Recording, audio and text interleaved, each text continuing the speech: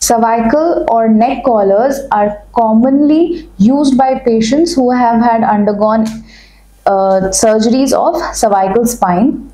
This is basically used to immobilize the neck. It is also used as a treatment of neck pain caused by acute trauma or any kind of chronic pain.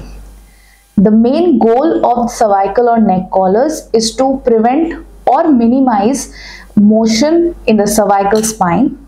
It also keeps the head in a comfortable position and minimize movement in the cervical spine. It keeps your head in a comfortable gravity aligned position, maintaining the cervical lordosis.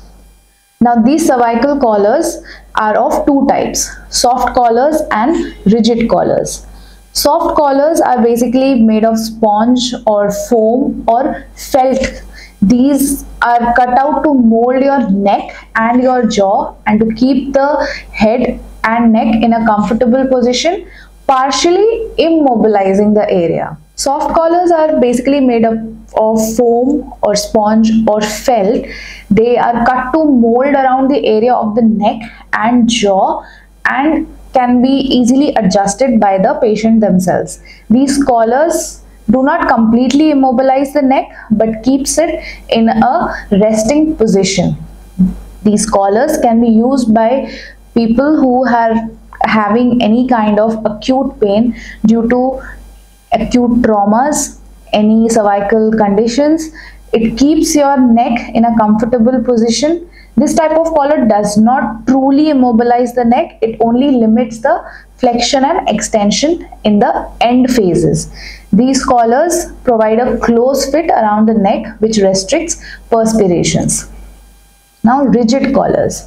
Rigid collars are also of the same design as the soft collars but are constructed out of rigid or hard materials such as plexiglass. These are also easily applied and are easy to clean and use and has an advantage of the plastic collars. This type of collar is also available in different sizes as per the need of the patient. These collars completely restricts the flexion and extension. They not only provide support to your chin but also in the occiput region, reducing active extension, especially in the end phase. Now, for how long should we wear these kind of collars? What is the recommended usage duration? Usually, doctors recommend to use the cervical or neck collars to be worn constantly for 1 week for the reason of pain relief. After that, the collar should be gradually decreased. If the collar is worn for a longer period of time, it can have several negative effects on the neck, such as soft tissue contractions, muscle weakness or atrophy. There can also be loss of proprioceptions and coordinations. There can be thickening of subscapular tissues. So the ideal period of time for the wearing of your collars are for 1 week, not more than that, but it can be adjusted according to the patient's need as well. It can be increased or decreased as per the doctor's advice. Thank you.